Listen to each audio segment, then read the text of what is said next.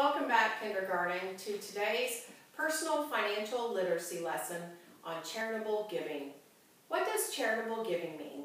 Well, charitable giving means when you donate money, goods, or services to an organization.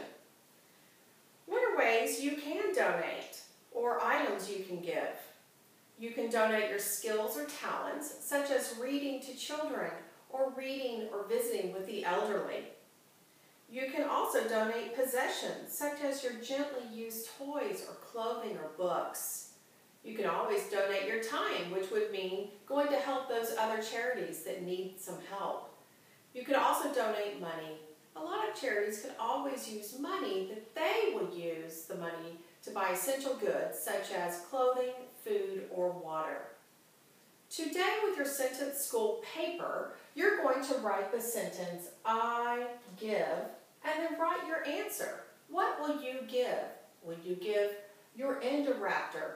Will you give away your old stuffed animal? Will you give away your gently used clothing? And make sure you punctuate at the end. And before you finish, make sure on your blank space you're going to draw a picture of what you're going to donate or give and label your picture.